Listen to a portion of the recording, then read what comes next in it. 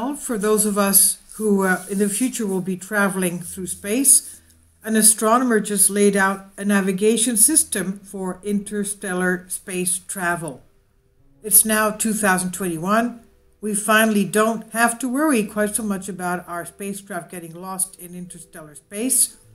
Using the positions and shifting light of stars, both near and far, astronomer Corinne Baylor-Jones demonstrated the feasibility of autonomous on-the-fly navigation for spacecraft traveling far beyond the solar system. This looks like Star Trek, doesn't it? Now, interstellar space navigation may not seem like an immediate problem, but already in the last decade, human-made instruments have entered interstellar space as first Voyager 1 in 2012 and Voyager 2 in 2018 crossed the solar system boundary known as the heliopause.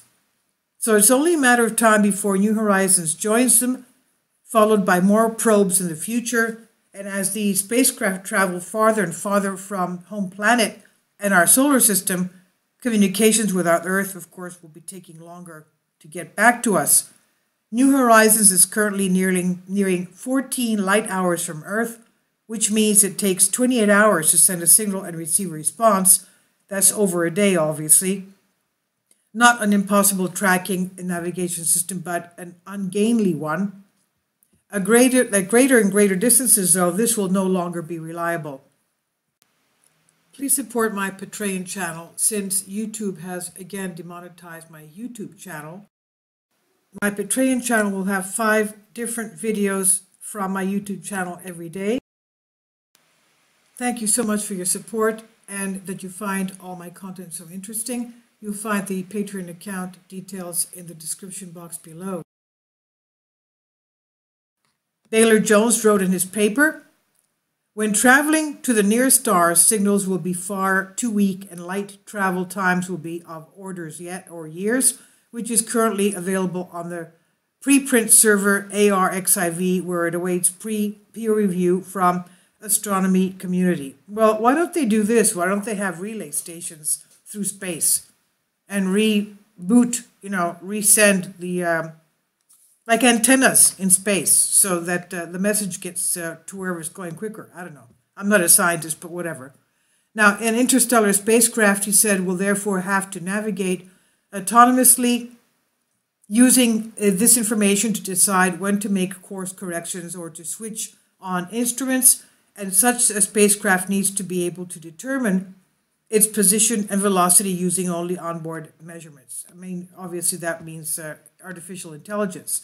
Baylor-Jones works at the Max Planck Institute for Astronomy in Germany, and he's not the first to think of this. NASA has been working on navigation by pulsars, using the dead star's regular pulsations as the basis for a galactic GPS system.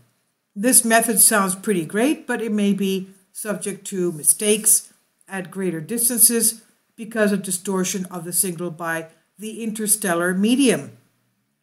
Now, with the catalog of stars, Baylor-Jones was able to show that it's possible to work out a spacecraft's coordinates in 6 dimensions, 3 in space and 3 in velocity, to a high accuracy, and he bases this on the way the position of those stars changes from the spacecraft's point of view. He says, as the spacecraft moves away from the sun, the observed positions and velocities of the stars will change relative to those in an Earth-based catalog due to parallax, aberration, and the Doppler effect. He says, by measuring just the angular distances between pairs of stars and comparing these to the catalog, we can infer the coordinates of the spacecraft via an iterative forward modeling process. The parallax and aberration both refer to the apparent change in the positions of stars due to Earth's motion, and the Doppler effect is a change in the wavelength of light from a star based on whether it appears to be moving closer to or away from the observer. So there's a lot of things that have to be taken into account.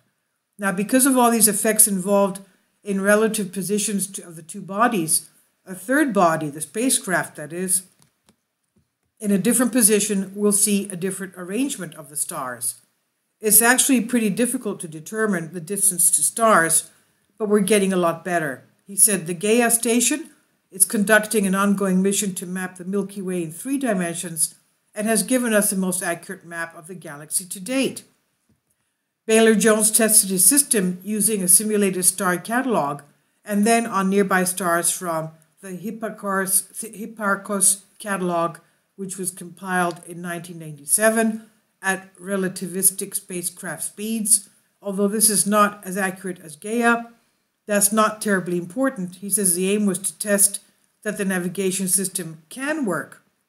So with just 20 stars, the system can determine the position and velocity of a spacecraft to within 3 astronomical units and 2 kilometers per second. That's 1.24 miles per second. And this accuracy can be improved inverse to the square root of the number of stars. So you can imagine the computer and the AI have a lot of calculations to do. With 100 stars, the accuracy came down to 1.3 astronomical units and 0.7 kilometers per second. There are some kinks that would need to be worked out. No kidding. Otherwise, you just shoot off into space.